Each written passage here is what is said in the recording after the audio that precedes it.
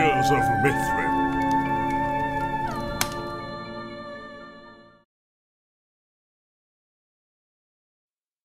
Scales of Justice, read by Ennatos. Part 2. Collaboration.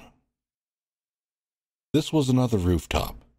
The sun was high in the sky, and the city below was bustling. The air was thick with heat and the sounds of business. A smell of fresh fish was coming up from the docks, and many voices were mingled together on the street below. Dervil Anith sat on her haunches and looked at the crowd below. In her hand she held tight to her new short bow. It was sturdy, intricately colored, and curved back on itself where the string held tight.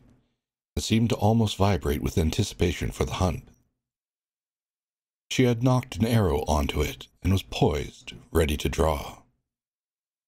Her blue frock coat seemed very much to blend in with the sky above her, and had anyone below even known to look up, they would have made out very little of her.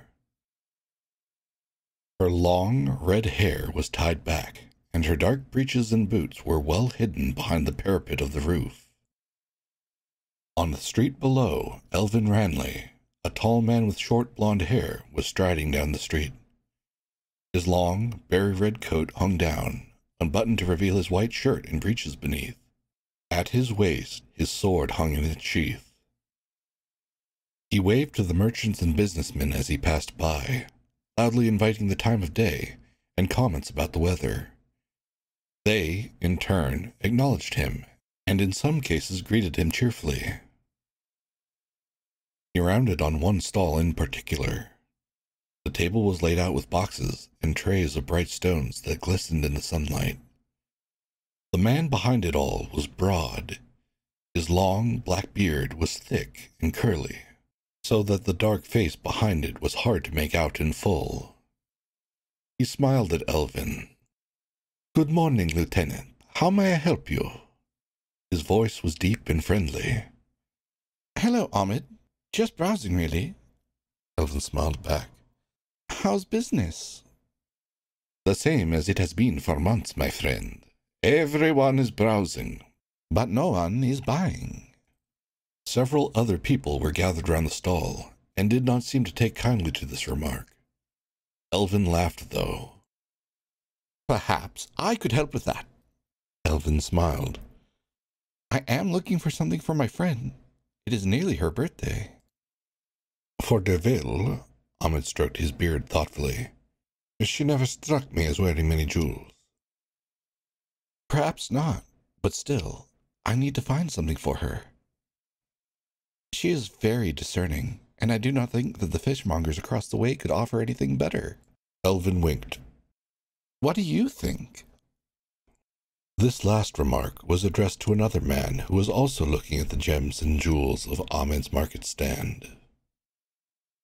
The man visibly started to have been spoken to directly. He turned to look at Elvin, and dropped a small green bauble he had been holding back into a box on the table.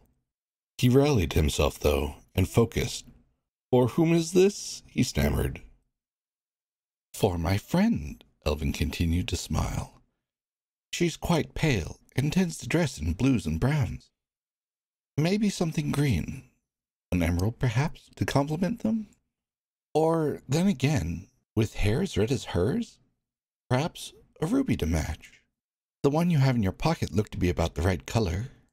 The man froze. His eyes darted back and forth between Elvin and Ahmed. The tone of Elvin's voice dropped, and his face became far more serious. "Montu Atum, by the authority of the Council of Alexia, I hereby arrest you in the name of the Empire of Kana. If you come quietly and answer all questions when asked, you may be able to—" His words trailed off, and he sighed, for Montu had turned on the spot and made to run away. "Stop!" he called after. Gasps erupted from the crowd around them as Montu began to pick up speed, only to come to an immediate halt as an arrow hit the ground directly in front of him. He looked up to try and see where it had come from, but, hearing Elvin coming up behind, turned and ran back the other way. Dervil, jumped to her feet and began running across the rooftops, keeping Montu in her sight as she went. Elvin was charging through the streets behind him, keeping a short distance behind, but always keeping up. Dervil stopped and aimed again as Montu made to turn down an alleyway. Another carefully placed shot, and the man doubled around and arced the other way. Elvin looked up and smiled. Running high and low, the pair continued to guide and chase until suddenly, and without warning, Montu stopped and glowered at Elvin. His eyes burned with fear and fury as he then looked up to spot Dervil. Rounding on a nearby street vendor, he seemed to grab at the panoply of food on the stall. A look of victory was on his face, though, as he turned back, holding a large pot lid like a shield. Elvin began to approach, but Montu bit the air at him, his eyes darting back and forth between Elvin and Dervil. He began to back towards a side street, but when neither seemed to react, he quickly hopped and switched direction. As Montu ran across the street, Dervil loosed another arrow down. The man laughed with delight as it hit squarely in the center of the lid, which he threw down to the ground before gleefully running down the opposite alley. Dervil cursed under her breath and shouted down to Elvin, "He's going the wrong way!" Elvin beckoned to her, and she hurriedly made her way down, jumping from rooftop to canopy to ground. "That path doubles back. We can still get him," Elvin was saying as she ran to meet him. "You take this way, I'll take that." Dervil nodded, and the two of them ran to separate entrances. Careful of potential missiles, they each darted from cover to cover until they both rounded and saw him climbing a wall at the far end. As they approached, though, Montu kicked at the already flimsy woodwork that had allowed him to climb, and, with a creak and a crash, an aging vine lattice fell at the feet of the two pursuers. Dervil drew another arrow and made to loose it, but Elvin held up a hand quickly and signaled for her to lower it. "Alive," he said. "That is what they said." "But he's getting away!" At the top of the wall, Montu waved to the two of them and laughed as he dropped down to the other side. He was in the middle of a storage yard, and there was a nice busy street up ahead, perfect for getting lost in. Just then, he felt a finger tap him on the shoulder. Suddenly tensing again, he turned to see an enormous man leaning up against the wall. The figure was dressed in heavy plate armor and had a great sword strapped across his back.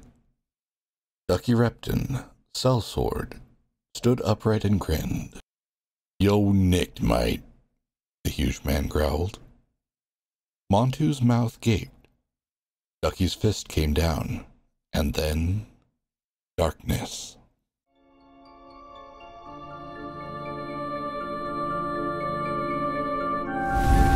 Tales of Mithrym are written by Jimmy Clephane. Mithrym is a fantasy world built for the Dungeon Room role-playing game system. To find out more about the world of Mithrym, or to try out the game, go to www.mithrym.com.